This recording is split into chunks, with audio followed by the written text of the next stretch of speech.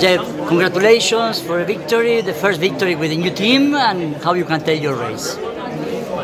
Was a good race. I mean, was tough because I led more than half the race, and I basically created a lot of slipstream for the guys behind me, and I had a big deficit in energy, so it was difficult to keep the lead, but I was able to protect my position and win the race, so that's great. And we can say that you arrived with the 100% of efficiency, because you arrived with 0% of energy. Yeah. The power completely cut at the line. And you know that Cassidy have more energy, and can you attack in every moment?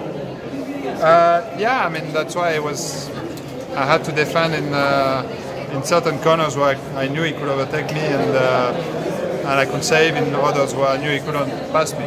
Thank you.